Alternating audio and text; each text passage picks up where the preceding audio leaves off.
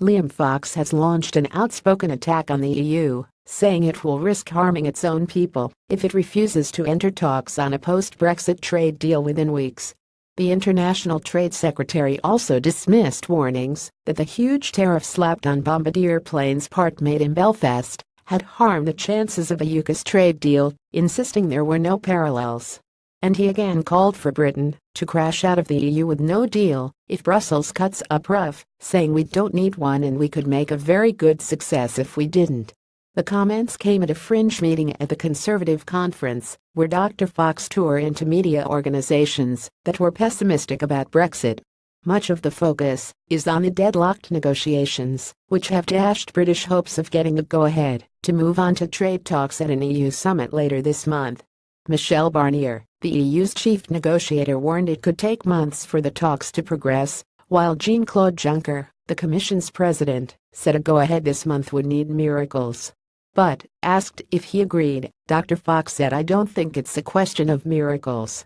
It's a question of putting the economic well-being of European citizens before the concept of ever closer union. That's what it boils down to."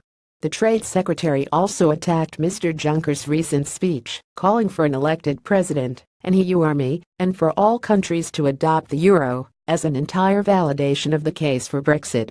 "Lots of people are saying absolutely, that's the danger we feared," he added. In her recent Florence speech, her attempt to break the impasse in the talks, Theresa May did not repeat her earlier threat that no deal is better than a bad deal. But Dr. Fox insisted Britain had nothing to fear from leaving with no agreement, saying people talk about this as if there is some sort of horror about this. He said Britain traded with the rest of the world on World Trade Organization terms, including with the US, with which this country has a large surplus. Dr. Fox also rejected warnings that his hopes of an early free trade agreement with Donald Trump had been badly damaged by the Bombardier dispute. Theresa May responded to the 219% import duty imposed after Boeing complained that the Canadian-formed Bombardier had received unfair state aid by threatening a trade war with the US. At stake is much more than 4,000 jobs at Bombardier's Belfast factories, given the high hopes of an early post-Brexit trade deal with Washington.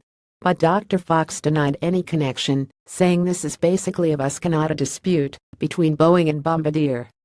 Arguing Britain had been caught in the crossfire of a much larger dispute, he added, "I don't think you can draw parallels with the UK case for a trade deal."